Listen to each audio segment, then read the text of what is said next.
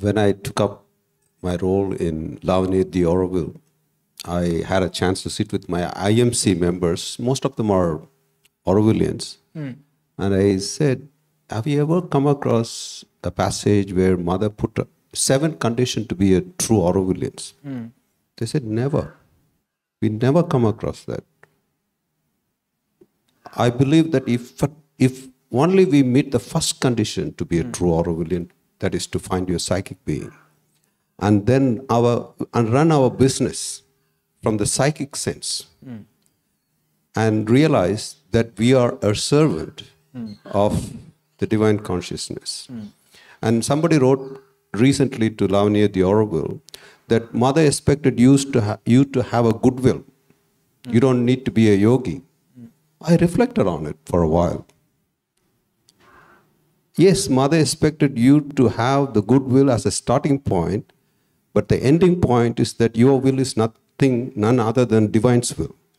For that, you need to do yoga. You can have an entry point when you have a goodwill, but if you prefer to sit with a goodwill, I would say goodwill is not good enough.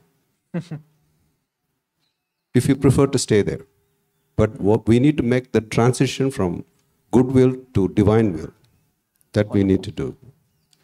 I recently read one more thing with that I will close. Mother said, if you offer something to the divine and then you talk about it, what is the point for divine to remember that? And if you're bragging about it, I know some of the Aurovillians who said, oh, I contributed this much.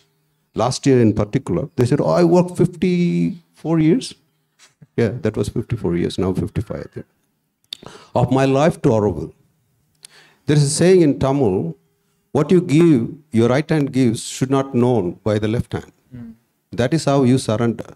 But Mother said, if you talk about what you have offered to divine, you are not surrendering. You are only doing it for your vanity.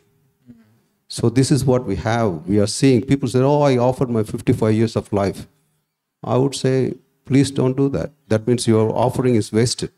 But you can reset it and restart it. But you spoiled it. That's my closing remarks.